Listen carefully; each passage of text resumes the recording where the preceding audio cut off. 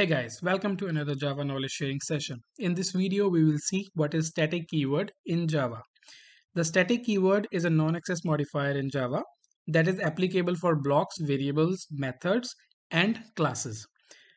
Static is used to share the same variable or method of a given class across all the objects. That means if I declare this variable as static, then only a single copy of this variable will be available to all the objects for this specific class. It can be accessed before any objects of its class are created and without reference to any objects. So in the first example, we will see what are static blocks, static variables. Static blocks are like if you need to do some computation in order to initialize your static variables, you can declare a static block that will be executed only once when the class is first loaded by JVM. And static variables are when a variable is declared as static, then a single copy of the variable is declared and shared among all the objects as we discussed earlier. Then that is at the class level. Static variables are essentially, you can say, global variable of that class. All instances of the class share the same static variable. Now in this example, I have declared one static variable. How to declare a static variable is you have to use keyword static, then type of that variable and name of that variable. So, and I have also declared one non-static variable to demonstrate one of the thing. Uh, and I have defined a static block here. How to define a static block? That is very simple. Use static keyword and after that curly braces. And whatever code you want to execute during the class load, you can write it inside the static blocks. So here one thing to be noted that static blocks, they can only access the static variables. So if I want to change or initialize the value of a static variable, that I will be able to do.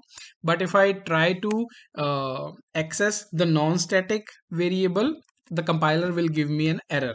You can see here itself compiler is giving me error that cannot make a static reference to non-static field, because non-static variable is a non-static field, so it cannot be accessed through a static block. So now we are ready with the static block and static variable. How we can access it outside the class? So the basic syntax for accessing static method or variable is using class name dot variable name or class name dot method name. So here we are first taking the example of static variable. So we will be accessing it with static block and variable example, which is the class name dot static variable. So static variable is nothing but the name of the variable. So if I run, I will be able to see two entries in the console. First is static block is called and then value 10 is printed. Why? Because here we are trying to print the value of static variable in the main class itself. So 10 is printed. And you can see just before that itself, when JVM started, when we start this specific program and JVM loaded this specific class to the memory, it has already executed this static block, due to which you are able to see this static block call statement inside the console. Next is static methods. When a method is declared with a static keyword, it is known as static method. The most common example of static method is our main method that we have, which is the entry point of any Java program. They can only directly call other static methods, and also they can only directly access the static data like static variables. They will not be able to access the non-static components.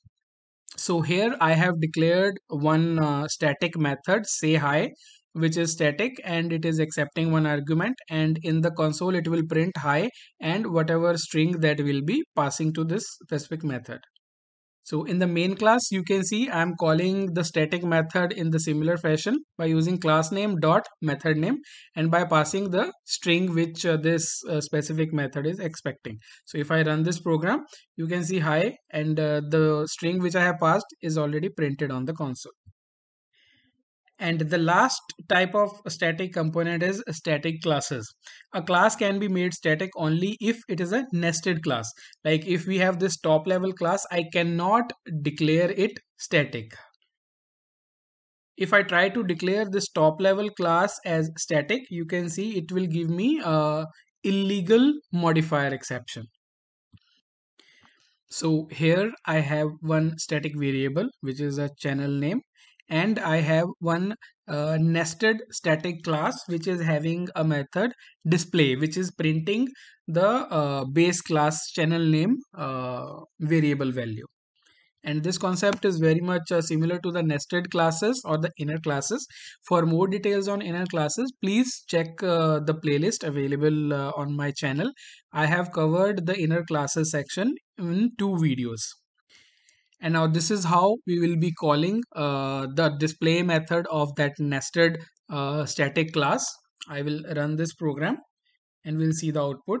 So we can see Aman text zone. This is printed. Why? Because in this display method of nested class, we have printed the channel name to the console.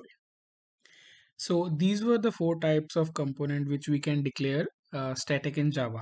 So the question arises is when to use static variables and methods. Use of static variable for the property that is common for all the objects. So for example, in a class employee, if all employees share the same company name, then we can declare that company name as static.